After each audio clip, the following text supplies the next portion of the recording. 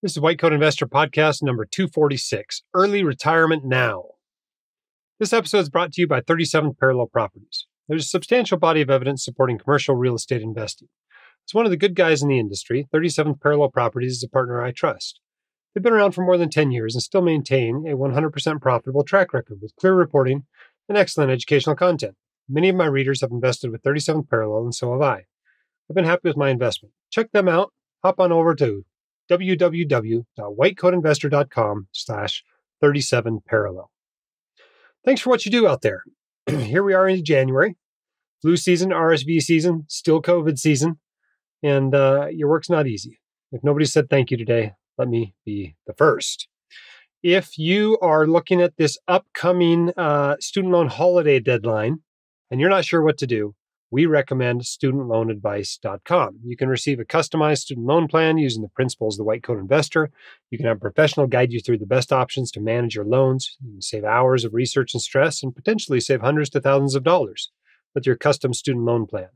Most importantly, you'll get answers to all of your student loan questions, gain some clarity about your financial future, and start down the right path towards financial independence. You know, in a lot of ways, paying off your student loans quickly is like a trial run for financial independence. If you can get them paid off in just 2 to 5 years, then you can certainly become financially independent in 15 to 20.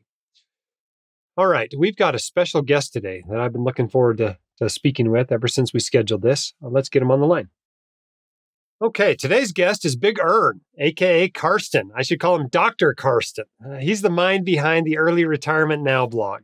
It's called Big Earn because he's a pretty tall dude at 6'6", which was pretty clear when we were both standing hunched over on the plane next to each other on the flight back from FinCon this year. He was hunched much more than I was. He's from Germany originally, but came to the U.S. for his schooling at Purdue and then Minnesota, where he completed a PhD in economics. He worked for the Federal Reserve for a while and taught economics. Then he joined the research department of investment manager and got a CFA designation.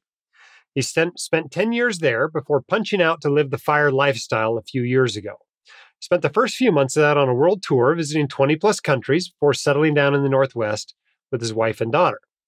Early Retirement Now is a popular FI blog, primarily because of Karsten's rigorous academic approach. Today, we're going to explore some of his favorite topics to blog about and get his take on a lot of controversial areas of personal finance and investing. Karsten, welcome to the podcast. Oh, thank you for having me. Thank you. Now, how did you end up in economics to start with?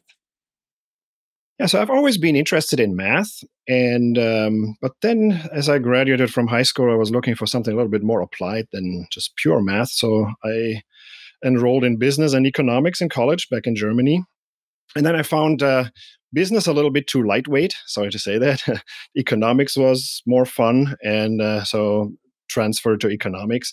And I also had the opportunity to come to the US for PhD studies in economics. And so that was at the University of Minnesota, where, as a fun fact, I actually overlapped with a physician on F.I.R.E. Of course, I didn't know him back then, but so we spent, I think, 3 years apparently together at the University of Minnesota. So he in the med school, and I was over on the West Bank in the econ department.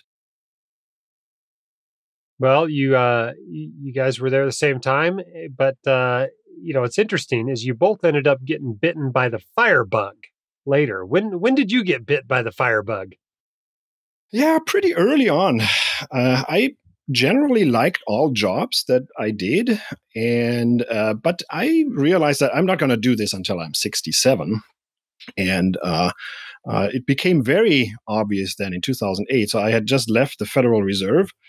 So very safe job, obviously. And I went to work for Bank of New York Mellon Asset Management. And during my first week on the job, Bear Stearns failed. And then 6 months later, Lehman Brothers failed. In fact, in 2017, I had interviewed for Lehman Brothers and for AIG. And so out of the 3 job opportunities, I actually picked the right one, and I stayed with BNY Mellon. But it's definitely shook you up a little bit, right? So you realize I'm not going to do this job really until I'm 67. Basically what I did is I didn't even have to change much, right? I saved about 50 to 60% of my net income, which was very easy to do because it was a highly compensated job. And so I basically kept my lifestyle that I had from the Fed and just lived the same lifestyle. And it was a comfortable lifestyle. It's not like I was overly frugal or anything. And I thought, well, if I do this job for 10 years, I should have enough money to retire. And then sure enough, in 2018, I finally pulled the plug. Around here, we call that live like a resident. And if you keep doing it for 10 years after you get out of residency, you you can basically retire right then with no That's right. special That's right. investments, There's lots of no particularly complicated thing. You just got to keep right, living the right. same lifestyle while you're making more. So Yeah, 2018 it's a was lot your of early parallels. retirement day, right? What surprised That's you right. about early retirement, both for good and bad, and what hasn't surprised you? So we planned this very well. So I don't think that we had any major surprises. I was obviously surprised in a very positive way how well the stock market has performed. So we're now 3 years, actually 3.5 years almost to the day into early retirement, and our net worth has grown by 70%. And so that's obviously something that I hadn't taken into account. So it's not in my wildest dreams. So that's the good surprise. I'm also surprised that I'm still quite busy. All right? So between household chores, blogging, picked up a consulting gig, and teach an online class at UC Berkeley Extension. So I've never felt bored. So that's the good news. I was a little bit worried. How am I going to fill my week? And that has never been an issue. And I think it's still a very good balance. So I have the flexibility to do something for fun, even during the week. And any Tuesday morning, the weather looks good, I can go skiing or hiking, do some other fun stuff. And we can still travel extensively, and we have the flexibility to do that without the constraints of a corporate job. So by and large, everything has worked out as expected, and there are no major surprises there. Yeah. So the tagline on your blog is "You can't afford not to retire early." Do you think most people should retire early if they can?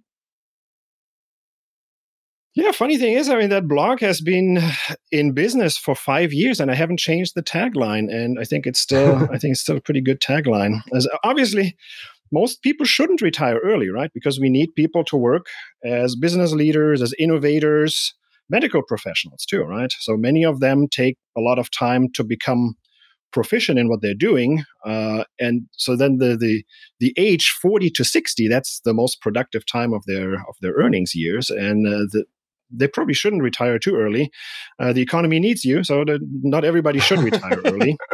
But the reason why I use this quote goes back to my background in economics, and think about it as opportunity cost, right? So the way we teach opportunity cost to college kids is this example. Well, imagine you want to go out on Friday night and party. And the opportunity cost is that, well, you could have instead picked up a shift at your waitering job. And so the opportunity cost is that lost income. And so I think that's a really beautiful example of opportunity cost. But then in mid-career, I realized that it switches. So I had enough money, and I realized that every day I go to work, it creates this opportunity cost that I can't spend time with my loved ones. I can't travel as much as I want.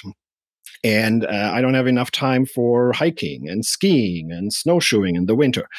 And so it actually turns out there's also an opportunity cost in terms of making too much money and not having enough fun. So there's this beautiful quote by Dietrich Bonhoeffer: time is our most precious resource, for it is the most irrevocable. So think about that, whether you can afford to keep working when considering that limited time you have on the planet. And so that's the way I think. This is why I still like this tagline. Well, I guess we'll stop the podcast right there. I'm off to the ski resort. See you later. All right. No, but I certainly feel that these days. I mean, I reached financial independence. You and Lee for about the same time when you guys, left your main work there. And that's about the same time I reached financial independence as well, and continued to work since then. But I think a lot about that opportunity cost, and so far I've looked at it as, so long as I can do everything I want to do and still keep working, I've kept working. But, the more stuff I find to do out there, the more I feel that opportunity cost. For sure. Yep, exactly. All right. Well, one of your favorite topics on your blog is to write about safe withdrawal rates, withdrawal strategies. In fact, you have a series of blog posts on the topic that's almost up to 50 posts, and you get into lots of weeds in those posts. Right. But I wanted to ask you just a few higher level questions on the topic.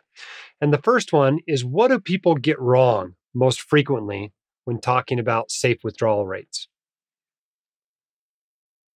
Right. So where do I even start? Right. So because there are so many issues with the 4% rule, but the major issues are, the first one is not understanding how much of a difference your personal idiosyncratic parameters make in your withdrawal rate. Right. So you take a 30-year-old with a short work history, long retirement horizon, decades until you can get Social Security or pensions, and probably you don't even have a pension in this day and age.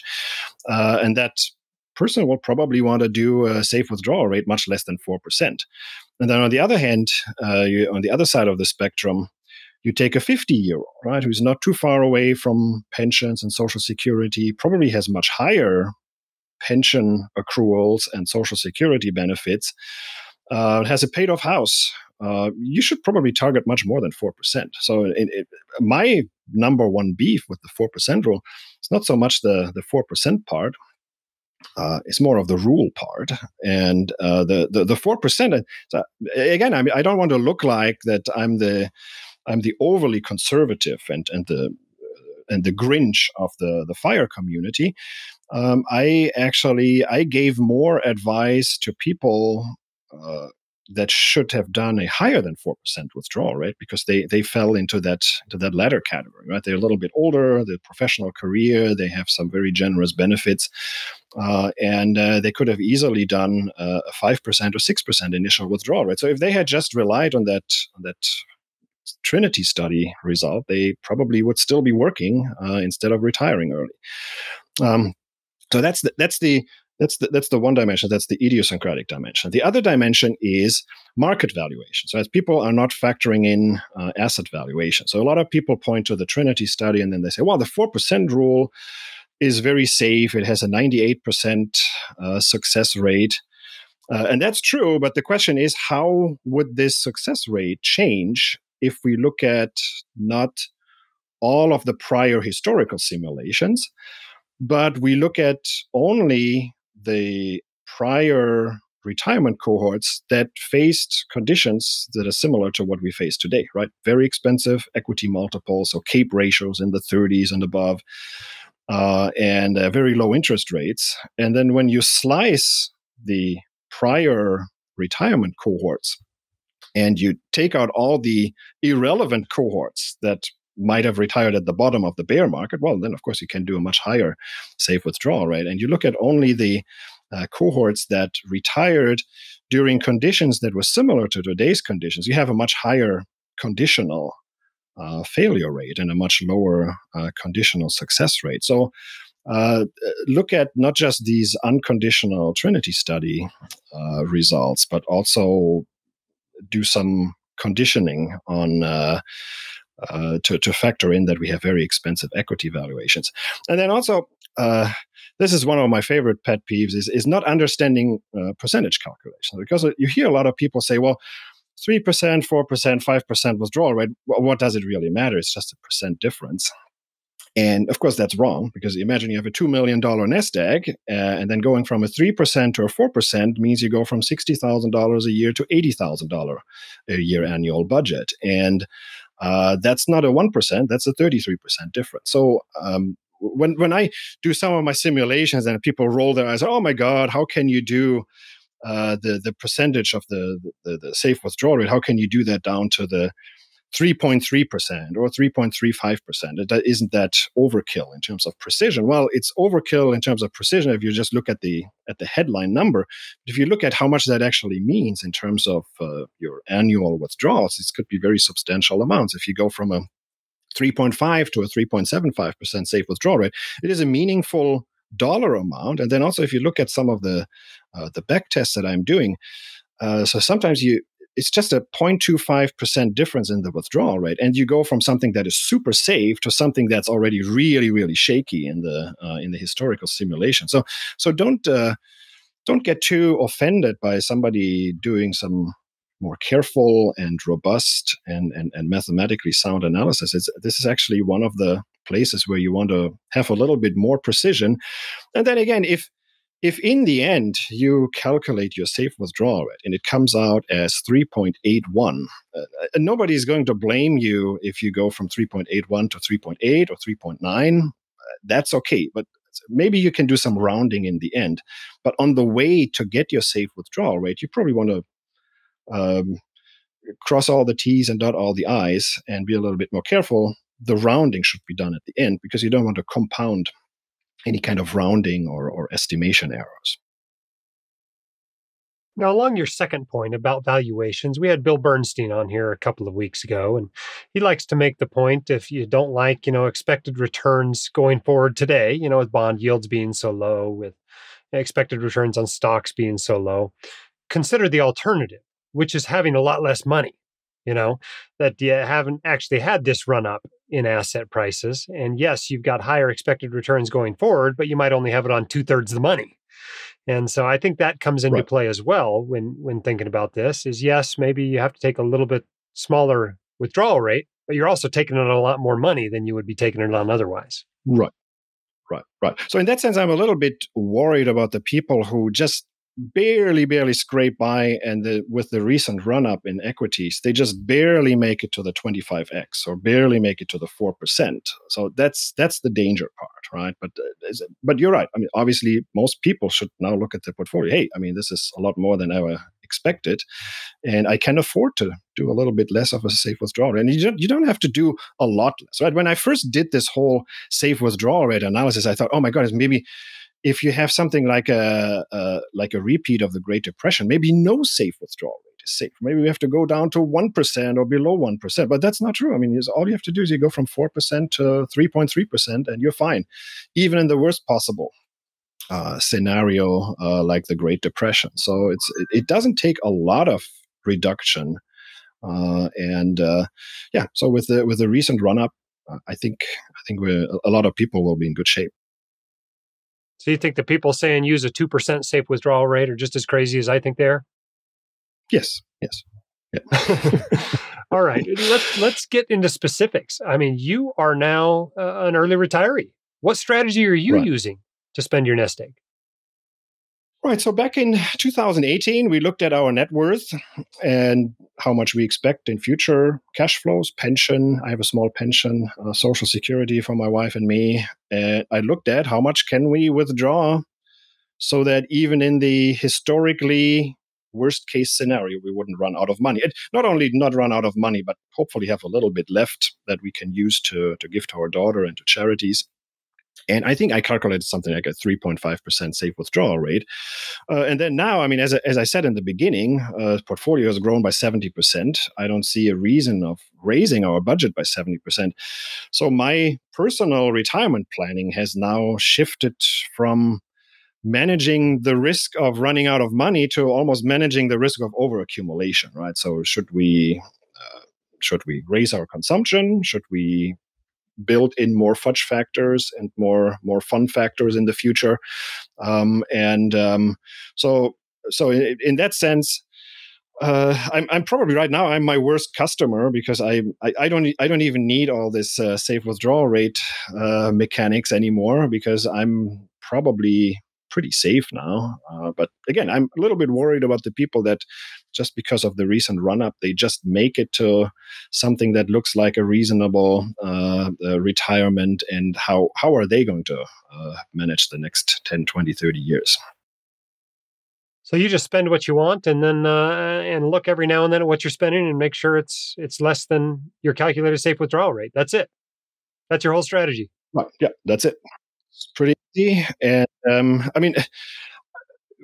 and again, I mean, we don't have too much of an issue in terms of asset location. We have enough money in taxable accounts that we can tap without having to tap any of the retirement accounts where we have to worry about penalties or some of these other ways that you can tap these accounts penalty free. So we don't even have to worry about that. So yeah, I mean, right now our retirement strategy is pretty easy. It's just pretty much coasting.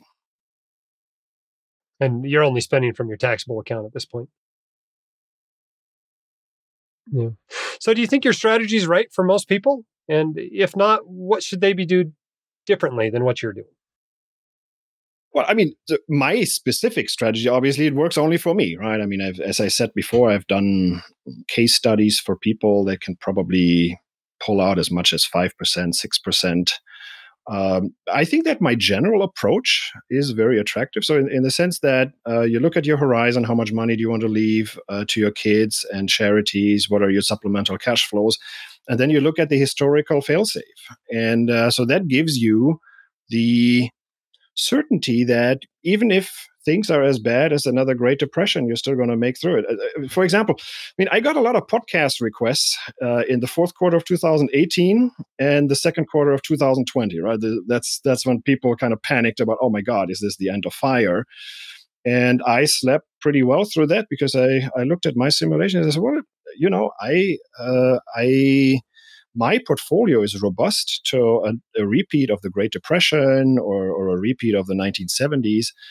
And the only thing I have to worry about is, well, is there a possibility that the future will be even worse than what we saw in the past? So I can't gauge what is the probability for that, but that's my little bit of that final little bit of residual failure probability that I have. And I mean, obviously, what you can do is if you have some flexibility, you can say, well, you know, I withdraw a little bit more. And then if the market goes to hell, then I'm just going to reduce my withdrawals. If you have that flexibility, that would obviously be something that you could do. And I think a lot of people should have that flexibility, right? I mean, some people can pick up another job, can maybe reduce their consumption.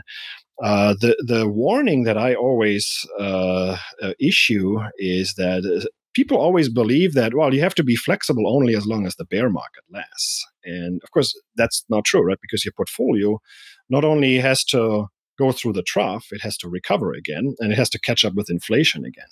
So that flexibility valve that people might use might be a lot more painful and a lot longer lasting than a lot of people realize. Yeah, I mean, withdraw more if you want to be flexible, but don't be surprised if that flexibility valve has to last a lot longer than you realize. Good tip. Now, some people, you have a small pension. A lot of people don't have a pension anymore and consider buying one from an insurance company using a SPIA. What do you think about that strategy of annuitizing part of the nest egg with a single premium immediate annuity? Yes, I recently looked at the annuity yields, and they look atrocious. So for me, 47-year-old male, I think if I handed over $100,000 to that SPIA, I would get $347 per month. So that's about 4.2%. Annualized. So at first glance, it looks great, right? Oh, it's a more than 4% withdrawal rate. The problem is that you have to factor in that that's a nominal payout, right? So this is going to be eroded through inflation. So the only way to really compare that to a safe withdrawal rate is that you have to then still set aside some money that you transform into annuities later to make up for that lost income because of inflation eroding your annuity payment. And then with that annuity, you will also be well below 4%. And so that makes this whole annuity proposition a really bad deal. It's just because interest rates are so low right now. And so even in the worst case scenario, which would be something like a 1970s repeat, you could do better than with an annuity with just a regular portfolio. And it's almost like, so the analogy I always use is that it's like, imagine you're on this Deal or No Deal show, right? And the last two briefcases have $100,000 and $200,000 in them. And then to buy me out of that gamble, you probably have to offer me, well, $130,000, maybe $140,000. So maybe a little bit less than the expected value. But if they offer me only $100,000 and I'm saying, well, that's the worst case scenario. Then I'm just going to take the gamble, and if it goes well, I'm going to get the $200,000. And it's the same with the annuity. The annuity is probably only as good as the worst case scenario we've had during the 1970s. And if it's not the worst case scenario, then not handing over money to an annuity company, to an insurance company, and doing an annuity, I would still have my portfolio, and then I'd have something that I can give to my daughter or to charity. So in that sense, I'm not very positive on annuities. And until late 2020, I could have at least said that, the one redeeming factor of annuities is that, well, at least inflation has been very contained. But then 2021 came around, and we have most recent number was 6.2% inflation year over year. Yeah, that's going to erode your annuity very quickly if we don't get that under control. So now even that inflation stability is out the window. So that makes the annuity even less attractive. But I always repeat that point that you have made on your blog often, that Social Security is obviously, that is the one annuity that's actually a pretty good deal. Make sure you maximize that. There's some spousal claiming benefits and the way you time claiming benefits that you can use to maximize your lifetime benefits. And then Social Security is also inflation adjusted. And so that's probably the one annuity that's still pretty good. And again, I will also have the option to pay out my pension at age 55. And yeah, I'll also go take a very sharp pencil and check out what are the pros and cons of taking the benefits right away versus taking the annuity.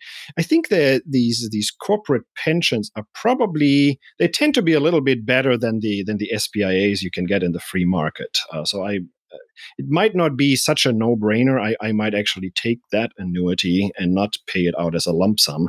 But I'll fight that battle in a number of years. Yeah, I think part of that might be selection bias for the single premium immediate annuities. Healthy people tend to buy them. Yeah. So you're clearly not a fan for an early retiree to buy one. What about somebody that's 70? Does your opinion change at all, or you still think it's a lousy deal? Obviously you don't have quite the long life expectancy because, again, you have this inflation uncertainty. How do I even gauge the inflation uncertainty? I'm 47 now. My wife is 39. That annuity, I don't even know how much is going to pay out in real terms. Maybe at age 70, if you get a decent yield on it and you're scared about sky high stocks, it would be more defensible. But again, you have to look at the exact numbers. And again, sometimes these annuity salesmen, right, they just quote you the yield. Right, and they say, well, that's a much better yield than the bond market or even the stock market return. But again, this is you hand over the asset and the asset is gone. Right? You will never get that back. Can't really compare that to a bond yield. You can't compare it to an equity, certainly not the dividend yield and not even the equity expected return. So yes, I agree that if you're a little bit older, you might consider the annuity, but again, I'm almost sure that might not be a very good deal either even for a 70-year-old. Now let's turn the page a little bit. You've written before about how you're not a fan of emergency funds. I've always seen an emergency fund as a bit of a catch-22. In the beginning, when you really need one, it's hard to get one, and there's a lot of opportunity cost to saving one up. And by the time it's easy for you to have one, you no longer really need it. Certainly someone that's already FI or even anywhere close has no need for an emergency fund. Their entire nest egg functions as an emergency fund. How do you think people should think about emergency funds?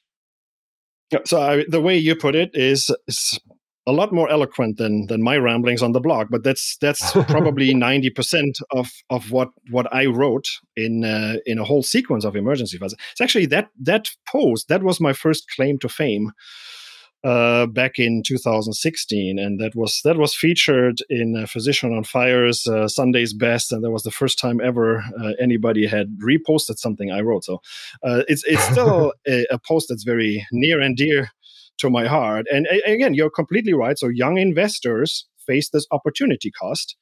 of missing out on stock market returns. And because you still have your entire career ahead of you, and you're more able to suffer that equity volatility.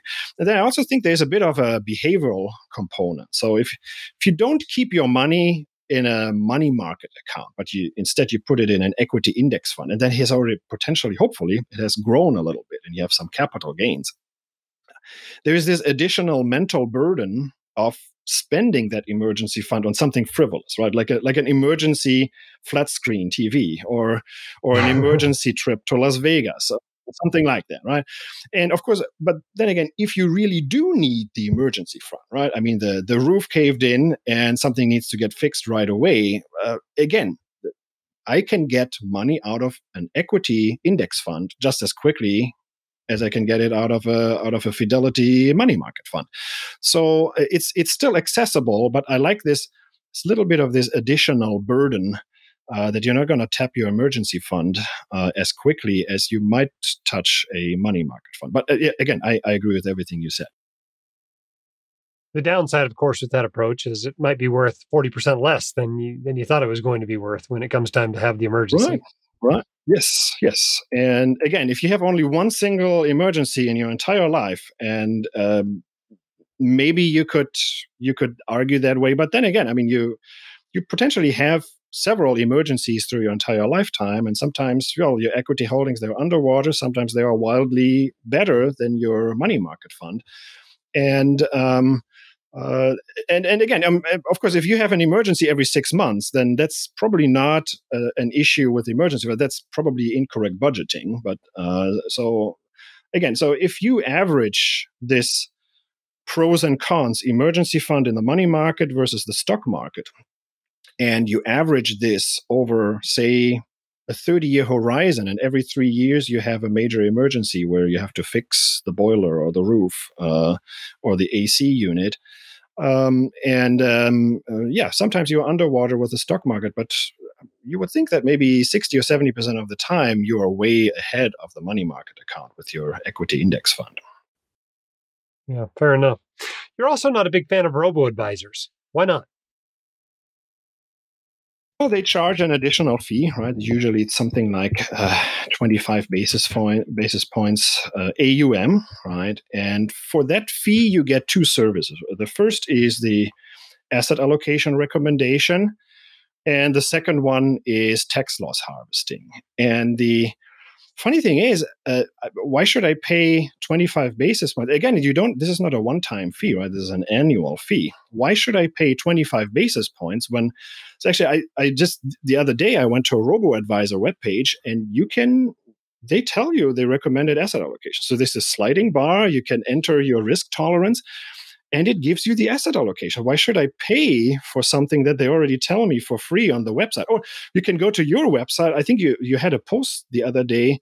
No, it's actually an older post, but you have added to this the 150 different portfolio allocations that people have recommended, right? I mean, you can get so much input and free advice on the internet. Is actually not so much an issue of finding it's actually more of an issue of weeding out the bad advice and landing at something that is reasonable. But I mean, in the worst possible case, you just take that Robo-Advisor recommended allocation, and you can implement that yourself. You can implement that with the Vanguard funds, with the Fidelity funds, and there's a lot of free information out there on how to do that.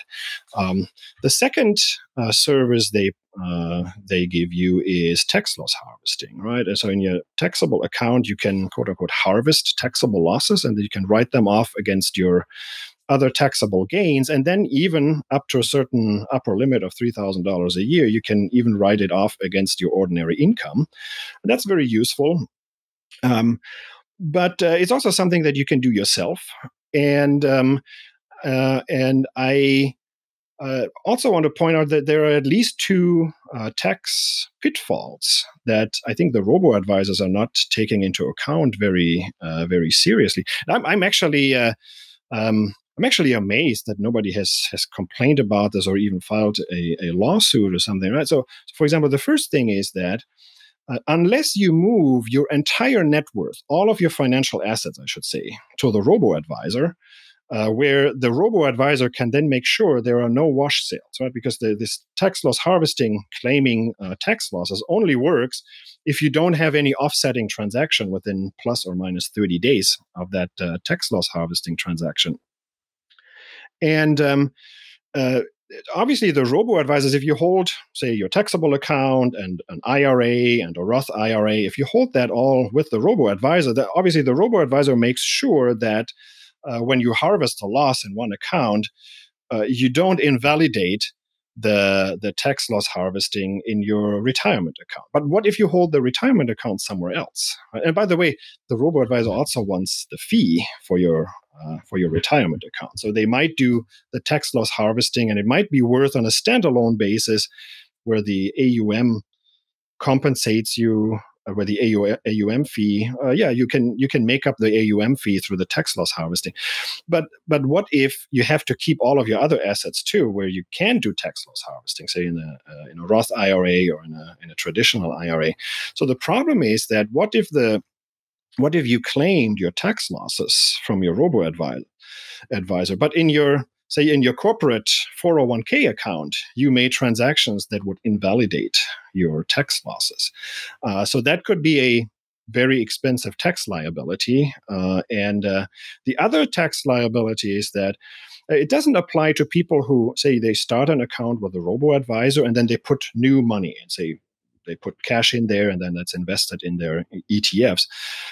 What some people might do is they take an existing portfolio of ETFs and mutual funds and then move it over to the robo-advisor. Well, what does the robo-advisor do? They liquidate all the assets that don't fit into their mold, right, that are not on their list of ETFs that they are trading in their program, and then they rebalance the whole portfolio and potentially realize such a large chunk of capital gains that even with all the robo-advising and tax loss harvesting that they might be doing over the rest of your lifetime, you will never recover that initial loss that they it's the initial tax hit that they generated when they did the initial rebalance.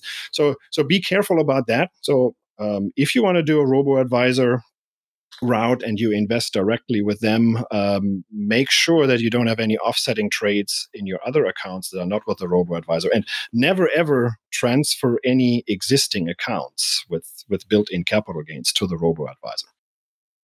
Yeah, that's a real problem anytime you change advisors of any kind, right? If that advisor isn't good about working around the portfolio you've got, you may end up taking a hit every time you change advisors. So exactly, and it's actually a reason to DIY, right? Because I mean, you can move your account from one broker to another broker and do it in kind without liquidating the assets, but it's exactly as I said. So you imagine you go from one advisor to another advisor, and that other advisor says, all of these funds, they're kind of junk, and I'm going to move them to the funds that I like. There would be a huge tax headache because of that. Yeah. Speaking of DIY, do you feel the same way about target date funds, target retirement, life cycle funds, whatever you want to call them? Should investors use those or should they roll their own?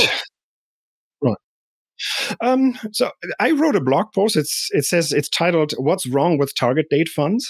And first of all, to be sure, I think there's a lot of things that are right with target date funds. So if you're a hands-off investor, maybe you lack a little bit discipline and organization, I think it's not a bad deal. It's certainly better than not contributing to a 401k at all, or putting your 401k contributions into a money market account.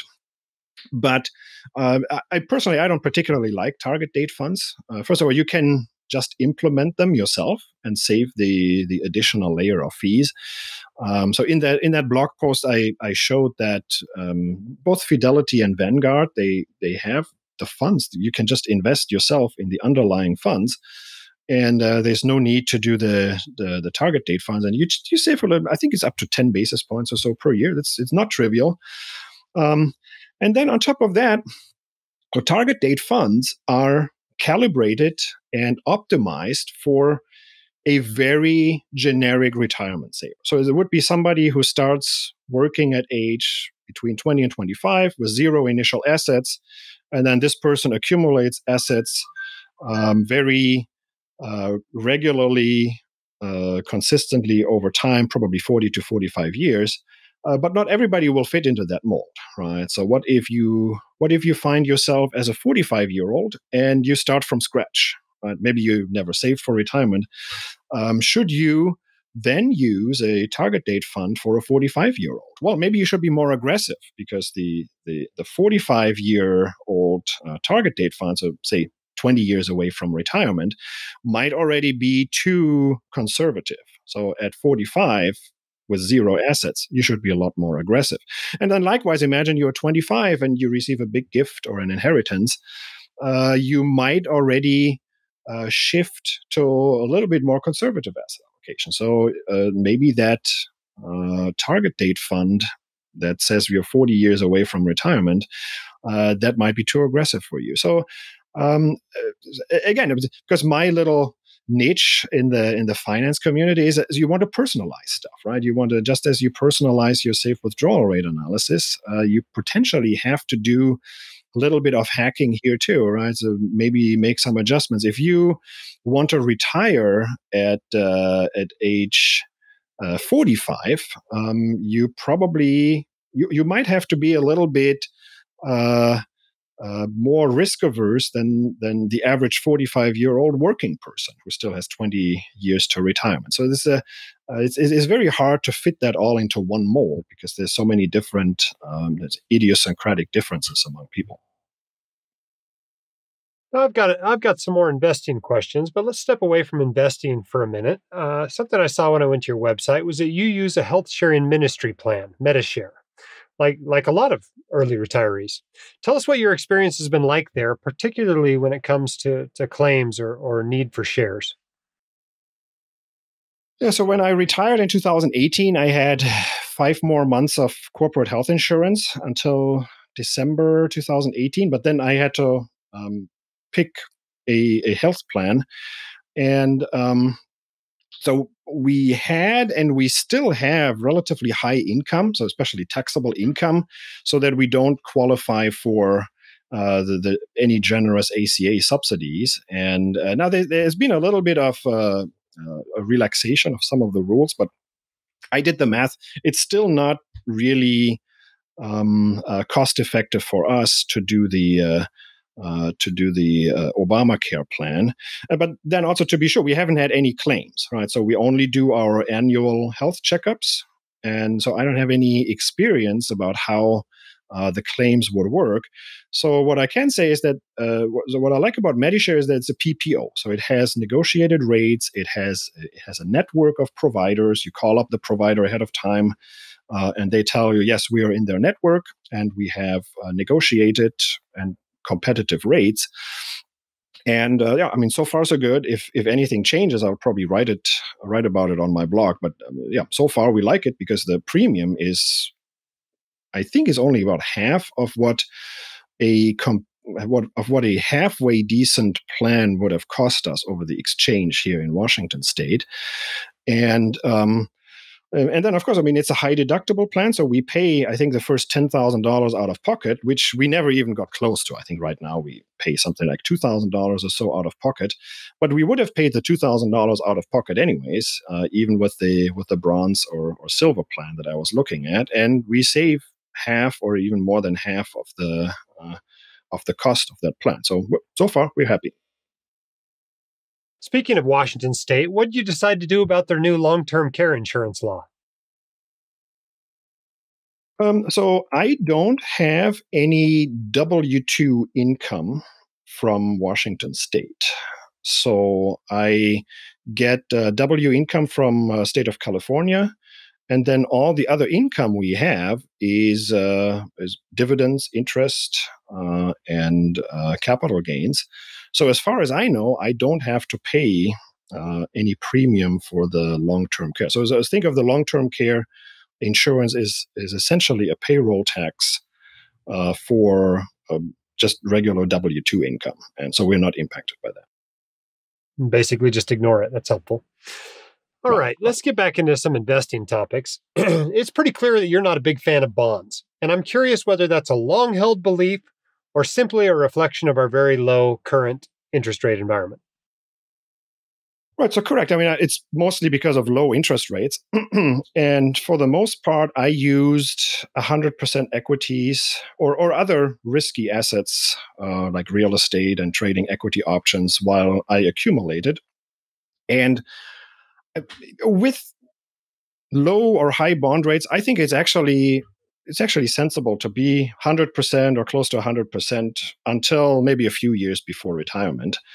And then, of course, in retirement, it's no longer prudent to stay 100% stocks. It's way too risky. If we have a repeat of, say, 1930s or 1970s, that would not support the kind of safe withdrawal rate that people normally recommend.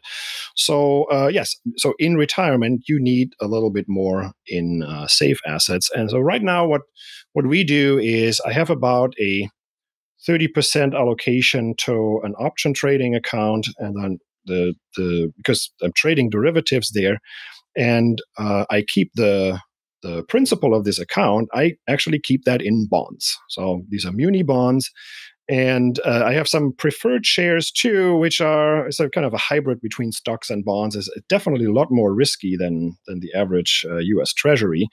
But yes, I definitely want to hold something like 30% of my assets in something that is significantly less volatile than the S&P 500. So yes, I've definitely shifted. And even with low bond yields, there's really almost no way around the idea that you want to shift down your risk budget a little bit in retirement. Yeah, even though yields are low. We'll get into options here in a minute because I want to hear more about what you're doing there. But before we do that, let's just talk about stocks and the stock market expected returns. What should investors expect from stocks going forward for the next decade or two? What range of outcomes do you think is most likely? And what should investors do with that information, if anything? Right. So, so we're recording this on December 2nd, 2021, right? So the current situation is very high price earnings ratios. I think the CAPE ratio today I calculated as something like 38, which is historically outrageously high. So it's almost as high as before the dot-com crisis. It's higher than before in 1929 or in the 1960s. So I definitely think that we have to curb our expectations, and then all expected returns are lower across the board, right? As bonds have very low yields, and with the potential of rate hikes, so that's going to be a little bit of a drag, at least short term, on bond returns. Of course, in exchange for longer term, then you have higher bond yields, and then you make a little bit more again. But the path going there is a little bit painful. And then, by the way, I'm not trying to give any doomsday forecast, right? Personally, I'm still very aggressively invested in stocks. So I'm not forecasting negative returns, right? But I would say that real equity returns are probably going to be somewhere 3.5% to 4% over the next decade. And then hopefully by that time, corporate profits, if they keep growing the way they have been growing over the last decade, and then equity returns have done a little bit of a smaller, only single-digit run instead of double-digit run, that valuations catch up to more sustainable long-term ratios. And I think after that, we can probably go back again to something like 6-7% real equity returns. So I'm not saying that the high valuation is that causes me to be too worried, but is obviously historically has been correlated with some stock market crashes. Now, the problem is that equity valuations, even though they are highly correlated with, say, the next 10, 15-year returns, they are notoriously unreliable in forecasting when is the next crash and how bad is the next crash. So it's very hard to gauge that. But yeah, I mean, obviously, I think that high valuations, then uncertainty about how inflation is going to work out over the next few years, high deficits, potentially looming tax hikes, especially hikes on corporate taxes. It's all going to be a drag on the stock market.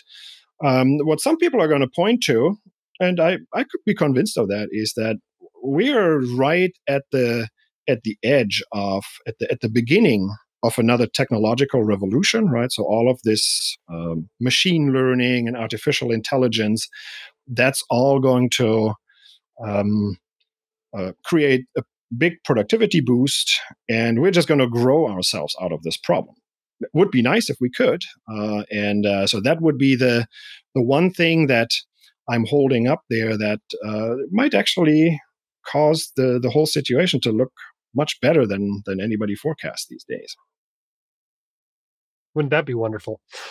All right, let's talk about options now.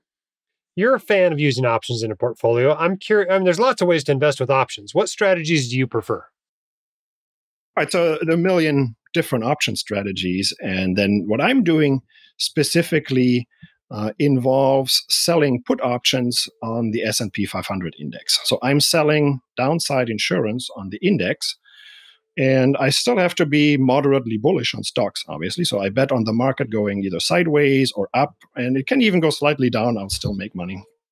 So only if the market drops dramatically and then over a very short time span, I would lose money. And I've been doing this for over 10 years now. It has been very profitable. So we have about 30% of our net worth in that option strategy. And so far, there's a knock on wood, the cash flow from this strategy alone has been enough to finance our retirement. So I don't need to tap into any of the other investments, and we've been riding the whole equity bull market without ever having to make any withdrawals from the taxable equity holdings. And then all of our retirement accounts, they are also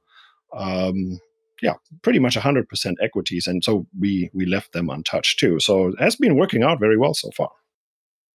Yeah, well, we've also had a pretty bullish market for the last decade. My biggest problem with options has always been that the expected return is zero before costs, negative after costs, similar to insurance that way, really. And unless you're better at it than the average trader, unless you can add alpha, you're going to come out behind. Do you agree with that? And if not, why not? So I agree with that.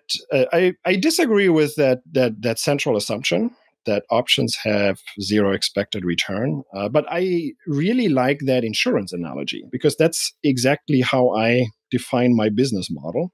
And it's the reason why I believe I make money. It's the reason why I make money consistently and reliably.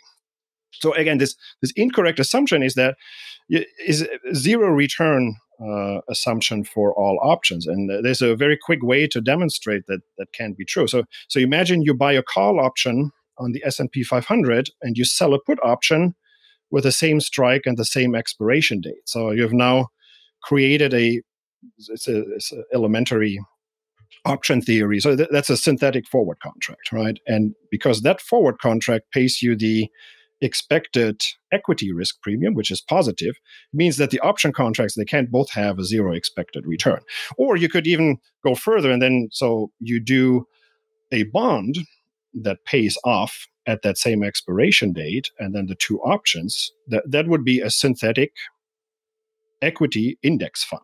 And you don't do the index fund through Fidelity or Vanguard, but you have synthetically created this through a bond plus two options. So again, because these two options make this an equity risk premium, and the equity risk premium is positive. On average, equities should pay a lot more than the bond. There has to be some positive expected return somewhere inherent in these two option positions. And it gets even better. So I would make the case that the downside protection demands the higher premium. So in fact, the upside risk premium that you're buying there, that has the same risk profile as a casino gamble, right? Or a lottery ticket. So you put a small wager in, and then you have a very high or even unlimited upside potential. I don't think there's a very large risk premium that somebody pays you to take on that risk. It's actually, in fact, might be the opposite way, right? That might actually be that sucker option bet. And I totally agree. I think a lot of option trades are like that. There's basically sucker bets where people then will get less than an expected zero return, or maybe a zero return, and then through fees and taxes and everything, they're going to be dragged below the zero line. But it's the downside risk that's the very highly compensated, right? This is just like any other insurance contract, right? I buy homeowners insurance, and it costs me, say, $1,000 a year, and my expected money that I get out of that contract is a lot less than $1,000. I'd be lucky if I get even $500 out of that in expected terms, but I still buy it because I have such an aversion against my house burning down. So I still buy the homeowner's insurance, and it's a little bit the same with the short put. I think there are a lot of these are not even unsophisticated investors. Sometimes very sophisticated investors like pension funds and endowments. They can't afford to take on the full equity premium. They sometimes do something like an equity collar where they buy a put option to hedge the downside, and then they sell a call option to sell off a little bit of that unlimited upside potential. And because there's such a strong aversion against that negatively skewed payoff from a big enough equity drop, and there's not that many people that are willing to take on this risk, and I'm one of them, and I think I get paid pretty well for that because it is exactly like an insurance contract. Now, unfortunately, I can't really do what, say, a car insurance or homeowners insurance can do. You diversify simultaneously over a lot of drivers and a lot of homeowners, and then some people, they have a damage, you pay that out, but the overwhelming majority of contracts you just pay in and they never get anything back. So I try to do that same thing with my short put options. So I sell them a little bit out of the money, and so that maybe 98% of the time I keep the premium, and then 2% of the time I have to sometimes pay quite substantial amounts back.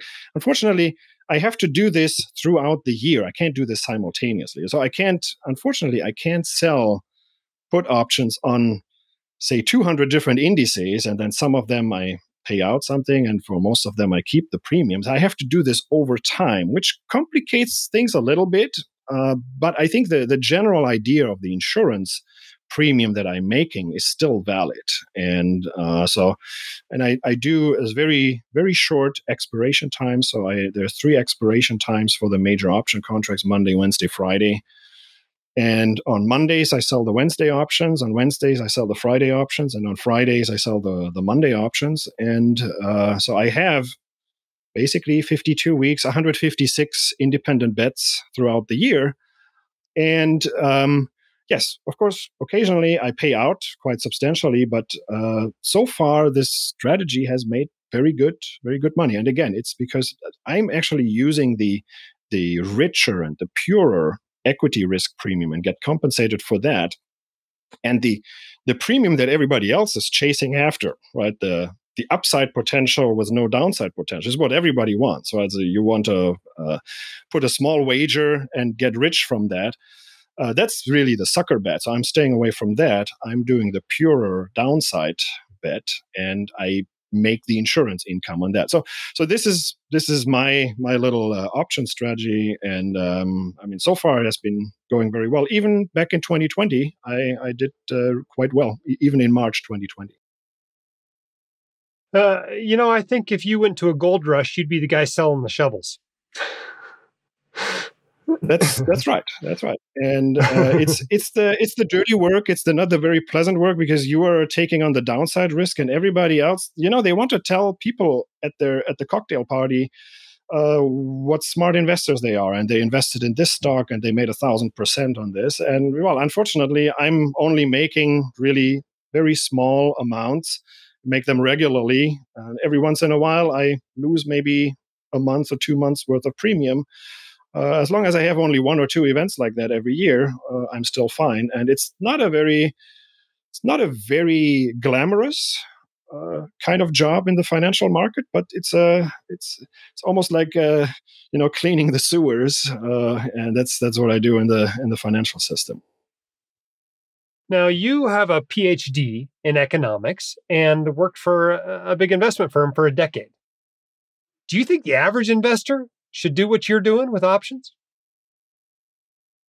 Well, it depends on how you define get into options, right? So getting into the weeds and trading options yourself would be tough for the average retail investor, right? Because you you're selling naked put options with leverage. So you want to know the option math, which I don't think is really that complicated. I think the bigger obstacle might be, do you really have the bandwidth to do this yourself? And again, I want to make sure that it's not like I'm sitting the entire day in front of the trading screen. So I have to do 3 trades a week. I can sometimes do each trade in just a few minutes. So I always tell people, if I'm on the ski slope on a Wednesday and I have to do my option trades, I can do all of my option trades that day on my phone on one ski lift ride. So it doesn't take a lot of time, but you probably want to have a little bit of focus on what's going on in the market. I might do the one trade in the lift ride, but on all the other rides, I'm still on my phone and checking the option quotes and checking the S&P 500 quotes.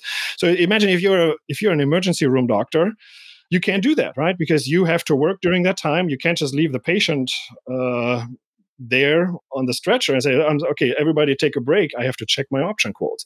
Or imagine you're a lawyer or a police officer. So, and then on top of that, I don't think there are any mutual funds or ETFs that would do this, for you. So yeah, I mean, you have to do it yourself, or you have to hire somebody. A lot of people have approached me and they asked me, hey, can you do this for me? And right now I'm not set up to do this, but if I ever change my mind and I offer this as a service, I'll probably announce this on my blog. But I mean, right now, I think the only way to do that is to do it yourself, and you have to have the bandwidth and a little bit of the knowledge in terms of risk management and stuff before you want to do this yourself. I don't think 99% of the people shouldn't do this themselves. I think as I said, I really like this risk premium, right? Because that's the purer and better compensated equity risk premium. And so I like the asset class in general. And if more people could do it without doing it themselves, I mean, just like I'm investing in real estate through real estate funds, right? I don't want to manage a multifamily student housing in San Luis Obispo. But if I find people who do this for me, I would be very interested in that kind of asset class. Let's talk about another controversial area. You're not afraid of using leverage. What do you think are the best opportunities to use leverage to lower risk and boost returns? Right. So just to be sure, leverage can be dangerous, right? So every 10 years or so, stock market crashes, and we're reminded of that. But I think there are a few occasions and a few applications of leverage. If it's used correctly and cautiously, we can even reduce risk. So think about an investor, say a young investor. Say, imagine Karsten 10 years ago, and imagine I have 100% equities, and I want to diversify some of that equity risk. And by the way, it might already be internationally diversified. So I've already done all of those levers. But how do I diversify that equity risk if I'm already maxed out, right? So in traditional finance, somebody will say, well, you have to sell some of your equities and put that into bonds, right? I mean, you look at this efficient frontier diagram. On the one end, you have bonds, and on the other hand, you have stocks. Then you draw your efficient frontier. And then if you want to reduce your risk, you have to move along this efficient frontier line. And unfortunately, you face this opportunity cost. If you want to invest more in bonds, you're also going to lose some of your expected return from your equity market portfolio. So in that sense, to overcome this, what I have suggested is, why don't you just buy the diversifying asset on margin, right? I mean, don't buy more equities on margin, right? That is the dangerous leverage, right? You don't want to do that. That could wipe out your portfolio if the drop is big enough. But if you use the leverage to buy the diversifying asset on leverage, and at least over the last 40 years, bonds have been more or less either uncorrelated with stocks or have been even negatively correlated with stocks. So in that sense, you can buy the diversifying asset on leverage, and what you can show is you could actually expand this range of the efficient frontier if you allow for a little bit of leverage. So this is one point I once made in a blog post, and there's some additional finance theory. So what you could do is, which is even better, you look at this efficient frontier diagram, and you look at where's the tangency point, right? Where is the point where you have the highest Sharpe ratio, where you get the highest return per unit of risk you're taking on. And then you take that tangency portfolio and you start levering up that tangency portfolio. And whereas the efficient frontier line, it bends to the side, to the unattractive area, this tangent line at the highest Sharpe ratio portfolio, it just moves up linearly. So there are actually points in this risk versus return trade-off that are attainable with leverage that you wouldn't have been able to attain without leverage. So there was a point that I made, and it's actually more than just a purely theoretical point I raised there. I don't think that any one of my readers has ever implemented it that way. But so at the place where I worked, we had a product like that where we said, look, so our target return was a 100% equity portfolio. But what if we are allowed to use some leverage between stocks, bonds, and cash? And so we had a product like that. And I think by the time I left, it had a 29-year-long track record. And it had an average outperformance over the equity index by 3 percentage points. And it had about the same risk level as the equity index. It had an extremely high correlation with the equity index. But by playing around with the equity weight and the bond weight, and sometimes you take more leverage, sometimes you take less leverage, you could squeeze out a little bit extra return by doing this smart allocation between stocks and bonds. And of course, well, this was run by a large institutional asset manager. I mean, this would be something that I probably wouldn't want to touch myself, because there's actually there's a lot of computer code that was involved with that.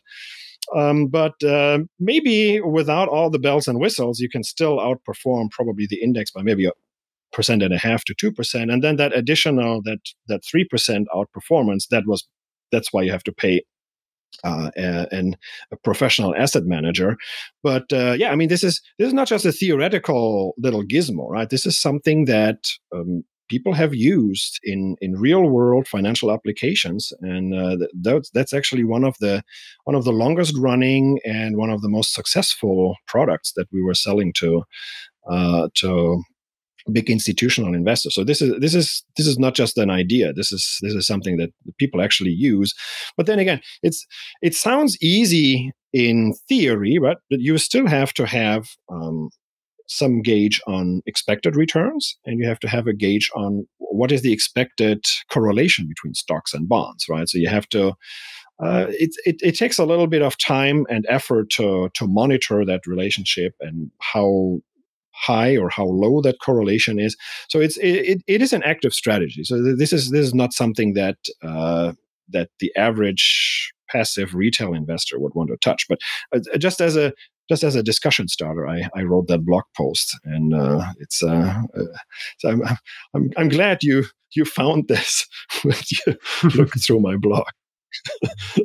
Now, there's a book out called The Value of Debt. I don't know if you've ever read it, but the basic idea behind it is for those who can handle it and can get relatively favorable terms on the debt, that an amount of 15 to 35% of the value of your investable assets in debt is kind of an ideal amount of leverage. Not too much risk, but enough to boost returns significantly. What do you think about that amount of leverage in a portfolio?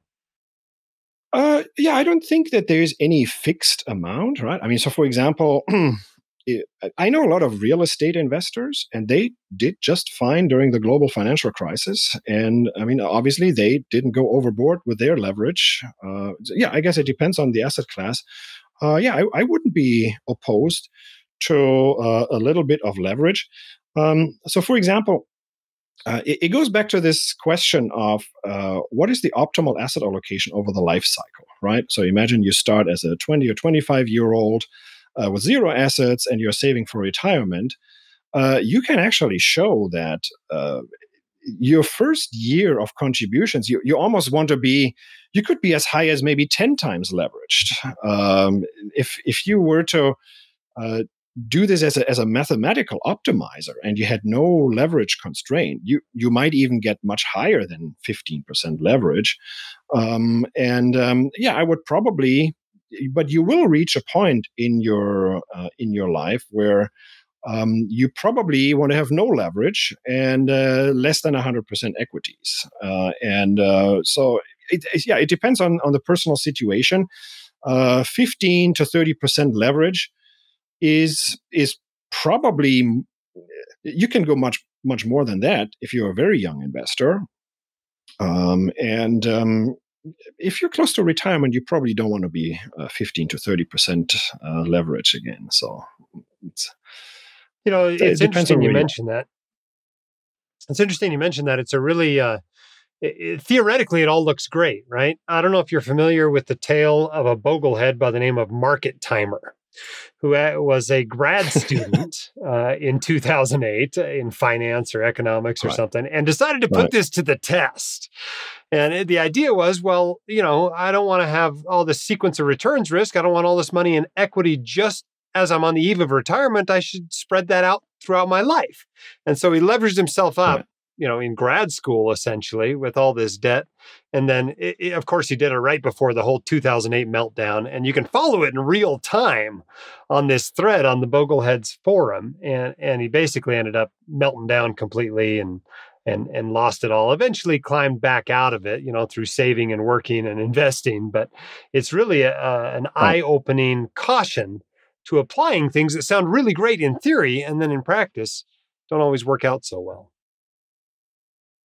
Right, and again, there's probably a more measured approach would have been okay, right? If he had instead of investing, because what would have been his income as a grad student, right? So if he had already levered his first year's salary as an assistant professor in economics or an assistant professor in finance, that's a big chunk of money. But if he had just levered up 2x the contributions to, say, a Roth IRA, and I think in a Roth IRA, you probably don't want to lever anyways.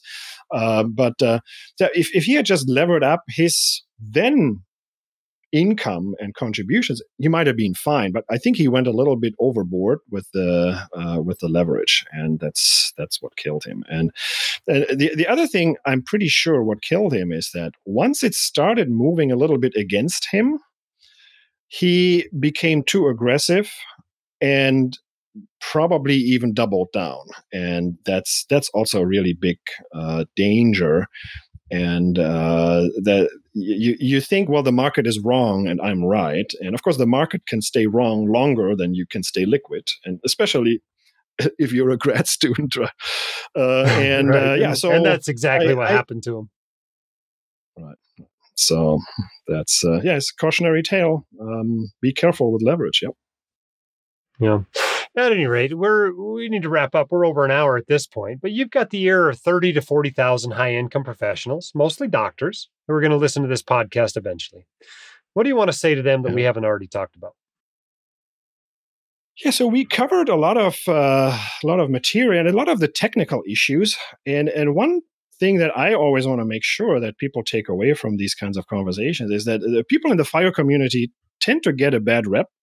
So there was this New York Times article where they featured a lawyer and who lives like a real penny pinch, right? She buys only brown bananas, and then she borrows the Netflix account logins from friends and relatives. And I think it's don't be distracted by that, because then people get the wrong impression that the only way you can retire early is by being a penny pincher like that. So and then also sadly, right, if you look at some of the FIRE blogs, there's a bit of a selection bias, right? So the people that retire the earliest were the ones that were the most extreme, but the overwhelming majority, right, 99% of the people that you're going to encounter in the FIRE community are people just like me, right? I mean, we were not overly frugal and we were not overly frivolous with our spending, and we lived very lavishly while accumulating assets over 10 years while I was at BNY Mellon. And nobody had any idea that we were particularly frugal. And nobody noticed that we were particularly frugal. So you can actually reach FIRE in, say, 10 years without depriving yourself of any fun. So we had, and by the way, I could have reached early retirement maybe 2 or 3 years earlier than that if I had deprived myself, but I didn't want to, right? So smell the roses, have some fun along the way, and then in your retirement, also make sure you don't have too tight of a budget because you have more time. More time means you have more opportunities to spend money potentially. So anyways, I just wanted to leave people that with that thought that especially in our community, right? Because as we mentioned at the beginning, right, there are so many parallels, right? My first few years at the Federal Reserve was okay paid, was not very richly paid. It's almost like an intern, and then hit it big and worked for Wall Street. And then had basically a doctor's salary. And so live like an intern, at least for a few years, or maybe slowly slide it up. And it makes it much easier to reach early retirement. And as anybody can do it, and especially our community and your community. Yeah, awesome. That's great advice. Well, Karsten, Big Earn, Dr. Jeske, whatever we're going to call you, thank you so much for coming on the White Coat Investor podcast today. Okay. Thank you so much for having me. All right. That was great to talk with them. I hope that didn't go over the heads of too many of you. That was a little more in-depth discussion, I think, on finance than we've had with a lot of our podcast guests. But I like to get into the weeds every now and then. I hope you do too. If nothing else, it shows you that there's a lot out there to learn and always will be. Our sponsor today is 37th Parallel Properties. There's a substantial body of evidence supporting commercial real estate investing. Through the years, as I gained a deeper understanding of the asset class, I added more and more to my portfolio. But unless you want to manage it yourself, the real trick is to find a trusted investment sponsor. As one of the good guys in the industry, 37th Parallel Properties is a partner I trust. To check them out, go to whitecoatinvestor.com/37parallel. If you are looking at this upcoming student loan holiday deadline and you're not sure what to do, we recommend studentloanadvice.com. You can receive a customized student loan plan using the principles of the White Coat Investor. You can have a professional guide you through the best options to manage your loans. You can save hours of research and stress and potentially save hundreds to thousands of dollars with your custom student loan plan. If you need advice on what to do with your student loans, go to studentloanadvice.com. If it is just time to refinance them, go to whitecoatinvestor.com under our recommended tab are our recommended student loan refinancing companies. If you go through them before the end of the month, you'll get not only cash back, as long as you're refinancing at least $60,000 in student loans, and you're also going to get our Fire Your Financial Advisor online course absolutely free. So that's an $800 value plus the cash back, which varies by company. Great reason to go through those links rather than directly to the companies, aside from the fact that it helps to support the White Coat Investor. Thanks to those who leave us 5-star reviews and tell your friends about the podcast. Most recent review from Heather Bowe says, awesome content, great mix of topics and engaging guests. This podcast presents actionable tips that can easily be implemented. 5 stars. Thank you so much for that, Heather. For the rest of you, keep your head up, shoulders back. You've got this and we can help. We'll see you next time on the White Coat Investor Podcast. My dad, your host, Dr. Dahl, is a practicing emergency physician, blogger, author, and podcaster. He is not a licensed accountant, attorney, or financial advisor, so this podcast is for your entertainment and information only and should not be considered official, personalized financial advice.